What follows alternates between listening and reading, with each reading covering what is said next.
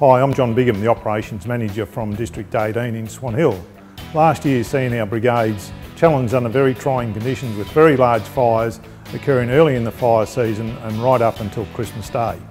Some of the valuable lessons we learnt last year in firefighting was the importance of knowing how to do the burn-over drill correctly.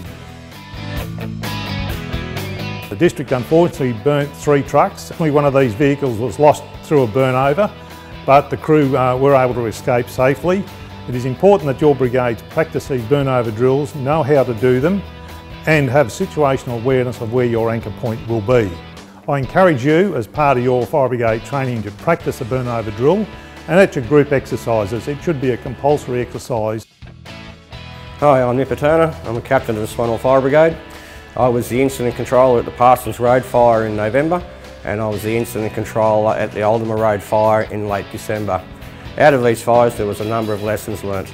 With last year, the above average spring rainfall that we had crops that we've never seen in the Mallee before. They were probably 25 to 30 bag crops, which is unheard of up in this neck of the woods, probably metre to metre 2 tall, which meant there was an extremely amount of high fuel loading on the ground. Rehabilitation of the fire ground is an important part of firefighting now. It commences as soon as the fire front has passed through.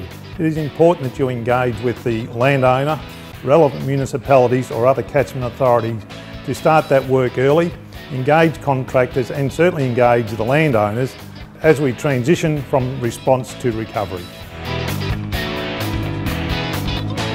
K1.5 just behind me the fire started. It came through here.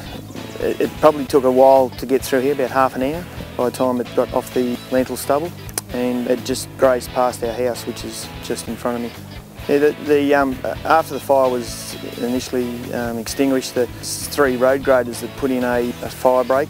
They put 1 grader mark on the edge of where the fire was, and then they put a further one out into the where the standing crop still was, the unburnt area, approximately 10-15 feet apart, the 2 grader lines. Yeah, we did have a couple of concerns. One was basically the stubble load, or the crop that was mixed up in the control line. It was probably, on an average of half a metre high all the way through the middle of the paddock.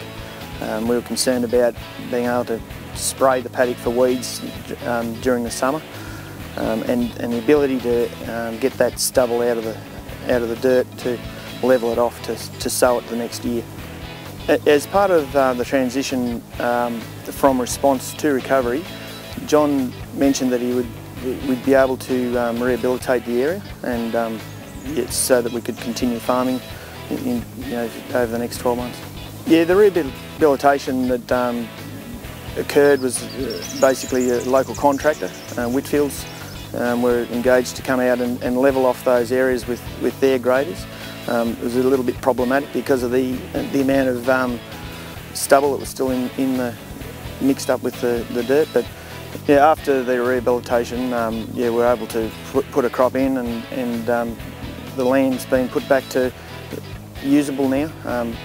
So we've been able to sow the crop, and it's been levelled out, and we're happy with the CFA, with how they've rehabilitated our farming area. Fire ground management is an important part of firefighting. You need to understand the capability of your crew. Training is an important part of this. Ensure your members understand their role on the fire ground, how to sectorise a fire, the fire ground channels that you use, and how you will give regular situation reports back to your group LCF or back to Vic Fire. Early situation reports are an important part of firefighting. They paint a picture. They may make equipment available earlier than you anticipate.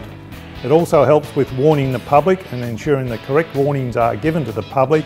It also may assist in the group planning to support you in operations in the field. A good set rep will contain the following information: your current situation, vehicles that you may require in addition to what's on the fire ground, the potential for the fire, and any assets that may be under threat.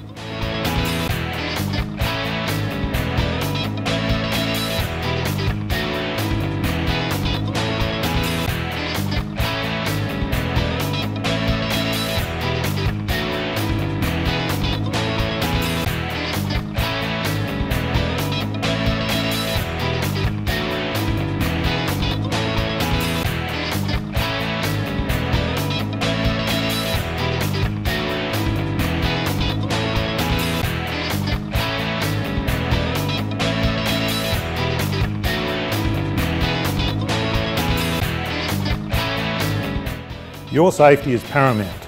Make sure you are well trained, your vehicle is ready, your PPC is up to date, you're well hydrated and ready to go.